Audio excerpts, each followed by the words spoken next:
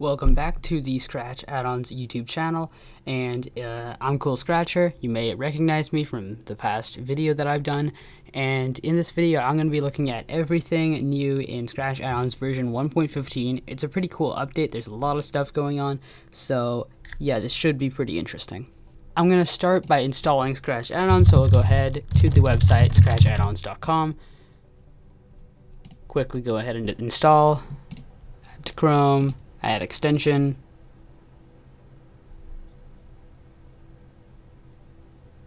there we go, it's added. See this welcome screen, and right, let's get down to business. So I'm gonna go ahead and I'm gonna pin it because it works best that way in my opinion. So oh, and now I need to log on to Scratch. Right, now I've logged on to Scratch and everything. I can go ahead, click it like this, and then click on the settings cog, and this opens up this whole settings page. And right, let's get down to these new changes. The first add-on is do not automatically run duplicated blocks. We can see it right over here.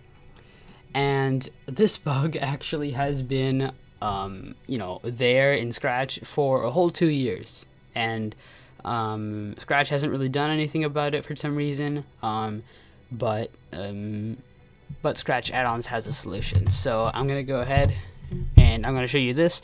So you don't need to open this. This is just the issue that was opened by this person over here, and this is an example of what happened when you tried to duplicate a block and attached it to an existing stack of blocks. So I'm just gonna go ahead and show you the bug, and then I'll show you the fix. Now here, if I quickly go ahead and build a really short and simple project, if I go ahead and right click, duplicate, whoa, okay, I do not want that to happen.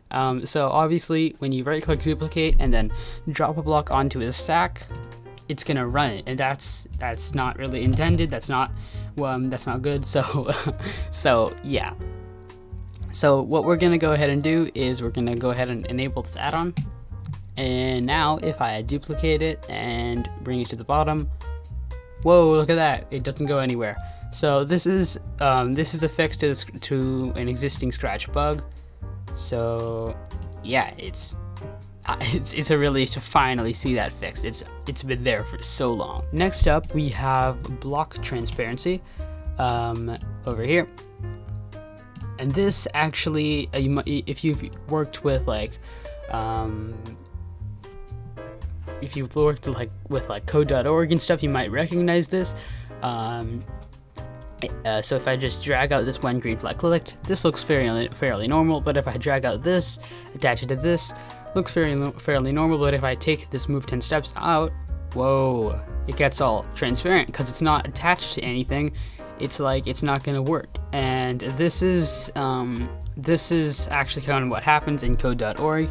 Or any similar block-based program.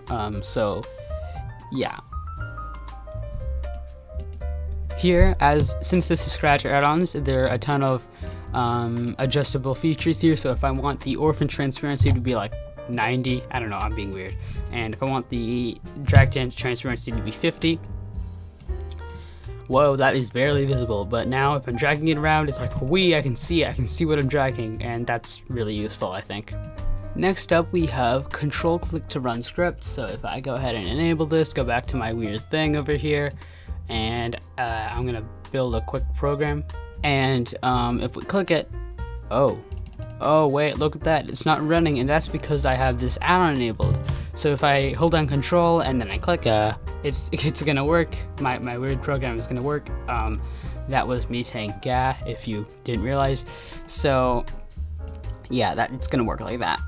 Oh, and if you're on a MacBook or the Mac operating system, you need to hold down the Command key instead of Control, since Macs don't have the Control key. So hold down Command and not Control, and then it will run like this. It will run like that.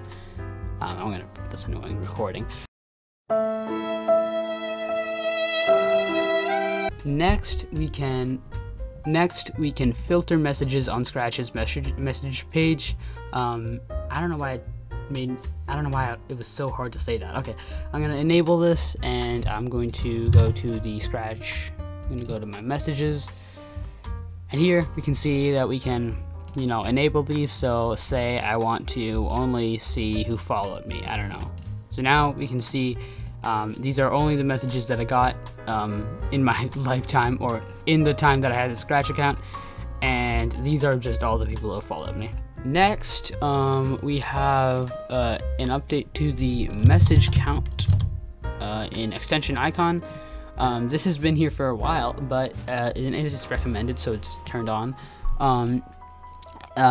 We can now customize this badge color, so we can make it this, I don't know, light, I don't know, this color. And there's also these presets like this old light green, blue, black, and we can reset it to any of these things. Oh, and this is the default color. So if I go ahead and do this, oh no, if I go ahead and do this, it's like set in stone. So yeah. So now there's this update to, so if you did something wrong and the Scratch team sends you a message, then the Scratch extension will actually notify you. So if I click over here, you can see I have one message from the Scratch team. Oh no, what did I do? I did something wrong. So this isn't actually the message that appears. This is just my weird message from the thing. This is a fake. I faked this. This isn't actually.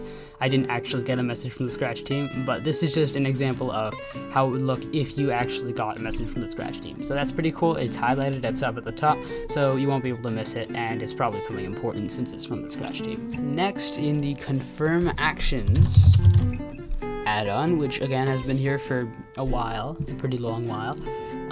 We have this new option that says confirm closing forum topics.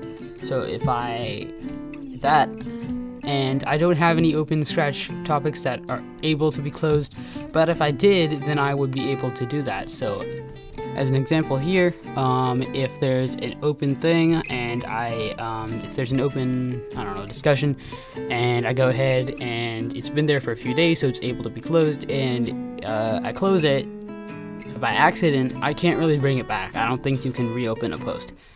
I mean, there's probably a way. I don't know. I'm not sure about that, but yeah, for this, it's going to ask you if you really mean to close your topic, so you don't need to go through the process, if there is one, of reopening a forum post.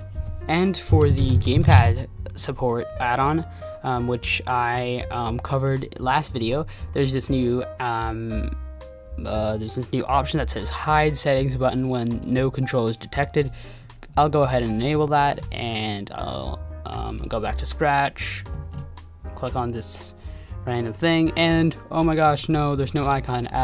So this is because this is enabled. If I disable this and I refresh, this, oh, okay, that is kind of weird, but you can see that yeah, I don't have a controller.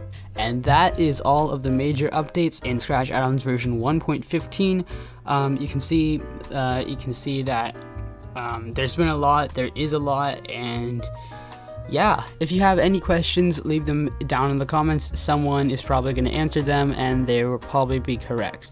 I'll probably be in the comments. I'm in the comments for like every single one of the Scratch Addons videos, well, at least every single one that I'm in. So yeah, I'll be in the comments. I might be answering some questions. So yeah, thank you for watching this video. Subscribe to the Scratch Addons YouTube channel, because why not? Scratch Addons is awesome, and yeah. Also, I don't know when this happened, but this is just, I don't know whether this is just my own thing, but when did this appear here? I'm not sure, but it must have appeared here somewhere, and it actually, oh dear. Well, okay. But, I don't know why that happened, but when was this here? I don't remember this being here. I do not know why this is happening. I'm just going to stop the recording.